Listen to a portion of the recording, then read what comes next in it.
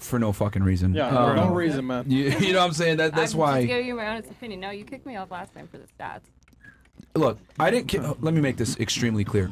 I didn't kick you off because of your opinions. I kicked you off because you were hurting the quality of the show and you were annoying. What is hurting the guest. quality? Well, yeah, I'm gonna annoy the chat when I disagree with you guys. Yeah, you guys, your chat, a lot of them, you have like an audience capture. It's an echo chamber. There are people in your chat who even were like, "She's right on the stats." I don't know why you guys kicked her off. Sims. You know? No, it's not about the stat. It's that you argue in bad faith about certain things. So, for example, right, that discussion in particular was, hey, marriage really isn't in your best interest as a man, period. And then you went ahead and pulled out this straw man of like, oh, well, it's because actually you do realize that like you don't want the age gap to be too much. And then educated women with bachelor's degree actually have lower divorce rates. No, that doesn't take away from the point that marriage is not a good proposition for men in general. Actually, how it happened was you were saying that a younger girl is more moldable and it's more successful to be in a relationship with a younger girl. And I was saying that if you have a 10-year age gap, your likelihood of divorce goes up by 40%. And that is just the stats. That was how that happened. And then we got into selection bias because I've tried to explain to you multiple times that if you're just looking at the women that are getting divorced and you're like 70% of women initiate divorces and it goes up for college-educated women. But in general, college-educated women are less likely to be in that group getting divorced in the first place.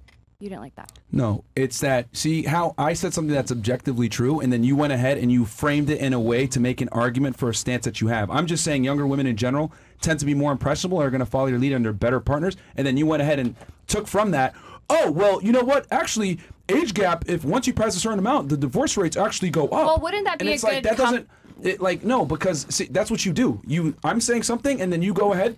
You find something very tightly aligned, and you'll be like, "Oh, well, actually," and then you make a completely different argument. No, it's not though, because if you're saying, well, I assume that you're saying those younger women are more moldable, therefore your relationship would be more successful. A good comeback to that is that the statistics show your relationship is less likely to be successful with a younger woman. That's why I brought up. I think it's very relevant. Well, she could be younger than you and still be within that age range that we're talking about that is below it. So she could still be younger than you. Well, and still, age, even a 5-year. Both things can be true, but that's what I'm trying to say is that you argue in bad faith. Like, How is that arguing in bad faith? That's 100% arguing in bad faith because that doesn't actually challenge what I said. You're just countering it with something that doesn't really align with what I'm saying. Okay, well, we can leave it up to the audience. I would say that if someone's giving the advice to date somebody younger, right, you guys are all like, I would say, and even a 5-year age gap, 10-year age gap, 20-year age gap, all of those increase your likelihood of the relationship not working out, divorce, like statistically. So maybe that's not the best advice. Maybe even though they're moldable, they're clearly not moldable enough because the likelihood of divorce is going up. So that's what I was saying. I don't think that's arguing in bad faith. It is because I'm just saying, because you brought it to a completely different topic. I don't think that's a different topic, but okay.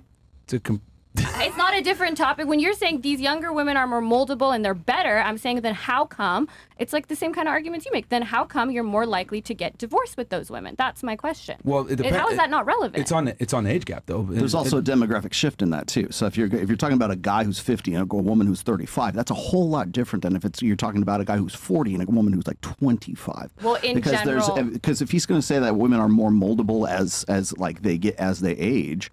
A woman who's 25 years old is going to be probably a little bit more, like, let's say, fresh and naive, I guess, well, a little less experienced, to put it nicely, than a woman who's 35 who's already got another 10 years on the woman who's 25. So is the 35-year-old woman also as moldable as a 25-year-old? And I would argue that that's not the case. Well, and then the super young, like I'm sure if you guys actually are looking at stats, I think you do a good job of this.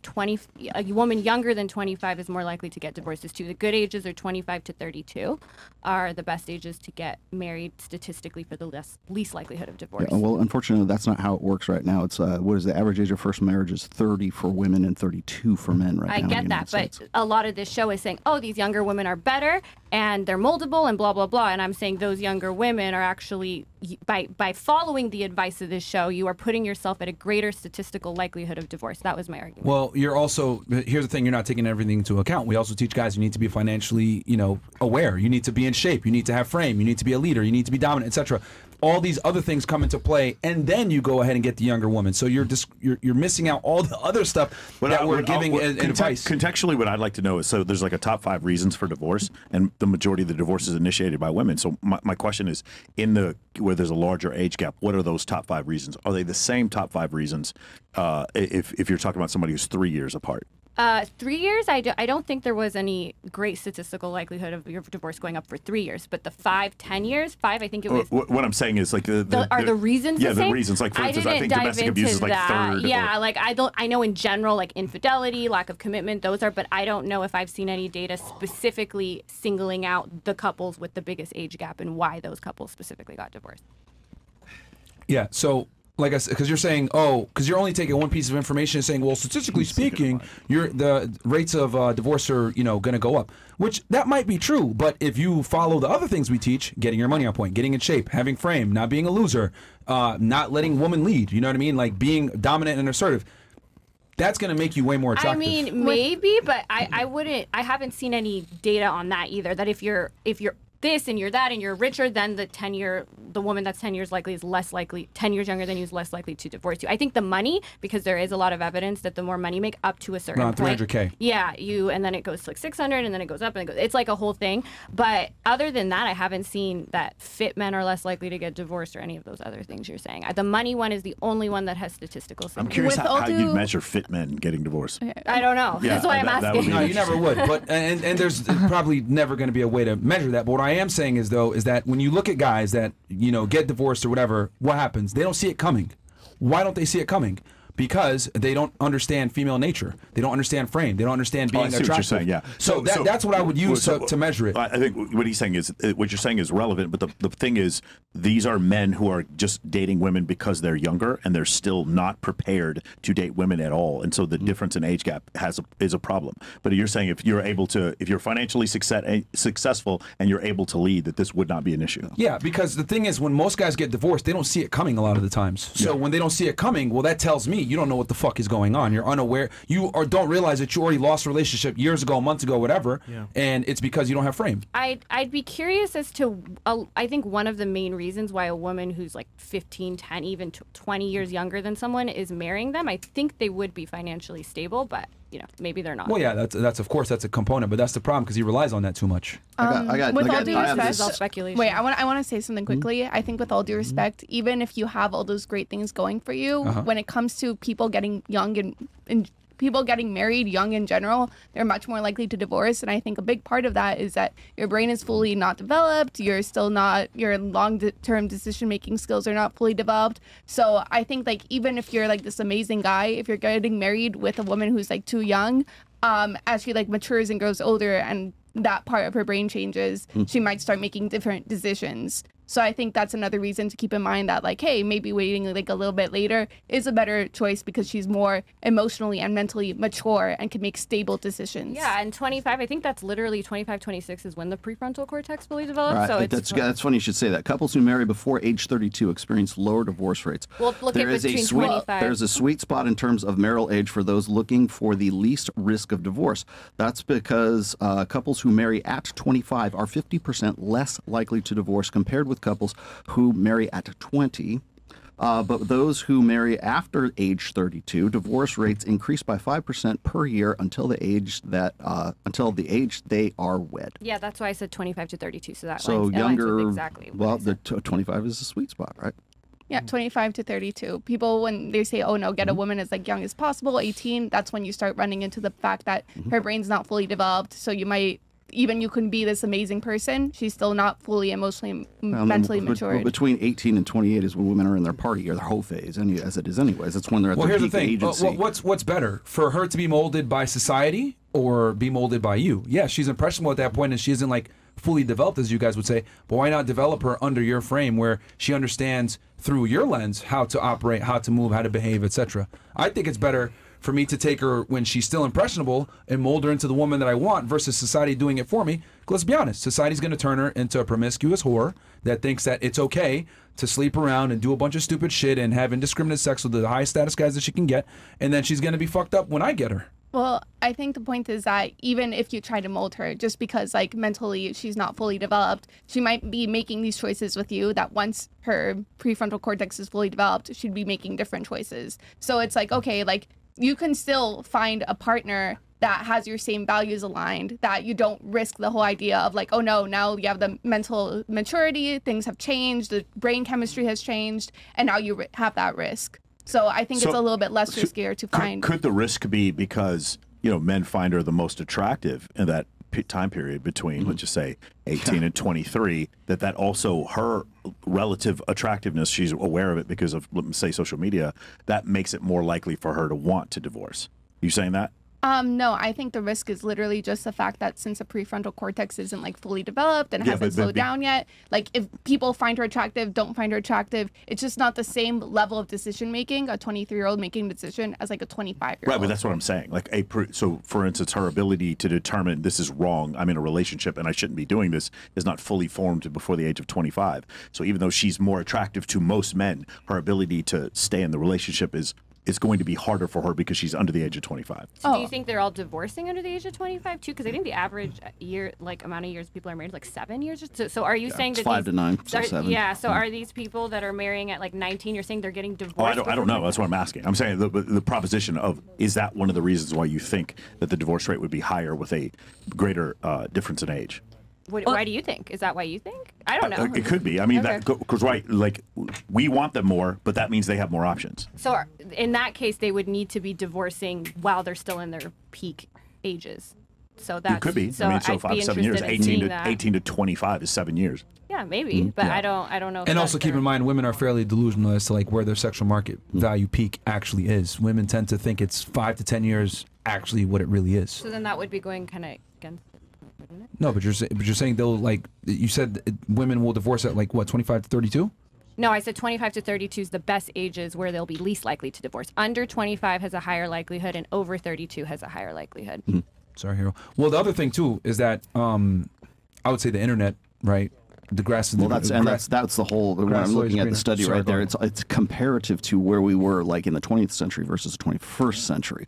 So if you look at divorce rates, they tend to be going down because fewer and fewer people are actually getting married in the first place. So we're at the lowest rate of marriage in like recorded history, like 5.1 per 1,000 or 6. I think we might have come up to 6 recently, but it was at 5.1.